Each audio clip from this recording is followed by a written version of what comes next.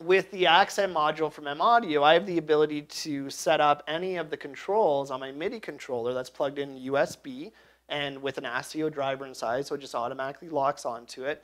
So to set it up so that these knobs control the parameters, I'm going to go and press select, and then inside of here, I'll say that I want to edit that. And let's go over to fader to control how the faders are controlled.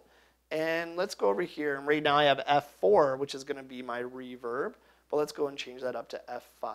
So we'll push select, and now I get chorus control. Let's go and assign this. Let's go down to more, and let's go to more again. And now inside of here, I'm going to go and highlight the CC, and we're going to push that in, and I'm going to go and turn it all the way back to the start until it says learn. And now I'm going to grab a knob, and that's going to automatically assign inside of it. So we're going to go and say that I want to do CC91, and I'm going to save that, so it's going to work inside. And now